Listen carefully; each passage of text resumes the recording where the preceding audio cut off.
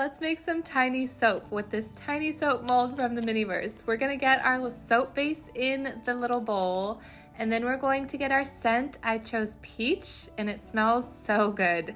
And we're gonna get it all mixed up together until it turns into, it almost is like a little bit of Play-Doh is what the consistency kind of turns into. A little bit stickier though. So you're gonna mush it all together until it turns into like a little ball of putty.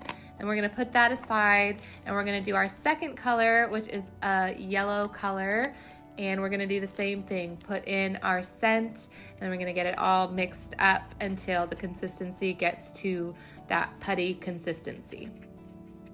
Once we get them both all mixed together, we're gonna take both colors and put them together and mix those together to kind of give it like that marbled soap look. So then we're gonna get our little soap mold and put it in there.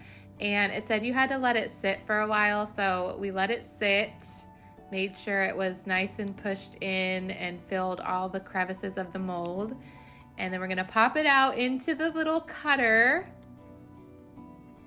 Get it in there, and then use our little soap cutter to create our little soap bars. And this was my favorite part. I think it came out so cute, and the cool part is you can actually use it.